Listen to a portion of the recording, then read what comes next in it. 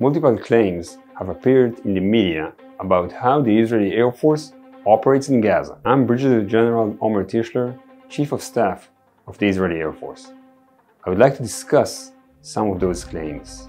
Since the October 7 massacre, the Israeli Air Force has been conducting a precise, focused, and process-based campaign. I will walk you through the principles that we keep in mind while planning operations and address misleading claims. Our planning principles include 1.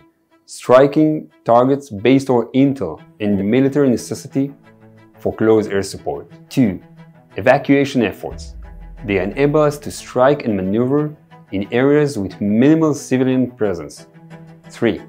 Selecting the right munition to minimize collateral damage. This allows us to accurately strike Hamas even though it operates within civilian areas. 4. Real-time monitoring. During the strike, we are monitoring the target area. If it does not comply with our SOPs, we will abort.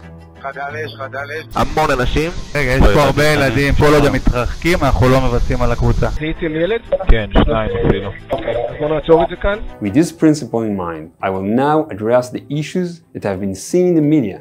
To start with, our use of so-called dumb bombs. The term dumb bombs describes munitions that are not guided based. These are standard munitions that are regularly used by military worldwide.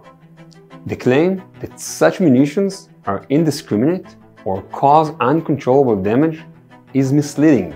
Even though these munitions are not GPS guided, they are still used accurately. It is released in a specific release point calculated by the aircraft system to allow the pilot to strike a target accurately. I also want to address our use of heavy munitions. Why do you see so many craters? Heavy munitions are detonated underground, preventing fragmentation and significantly reducing the blast wave and as debris as a result. In these strikes, the resulting crater, visible in satellite images, indicates that the underground detonation has actually occurred on a military target and directly minimize the damage to the surrounding areas.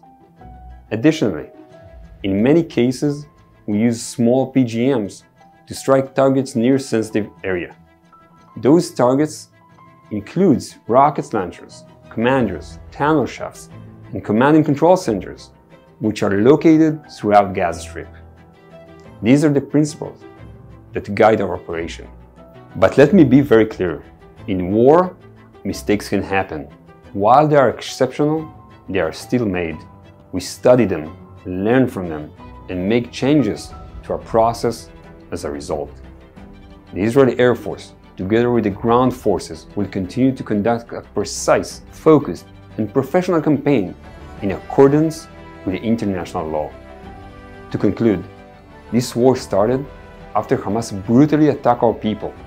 We are fighting together in the air, at the sea, and on the ground, according to our values, in order to defeat Hamas and bring our people home.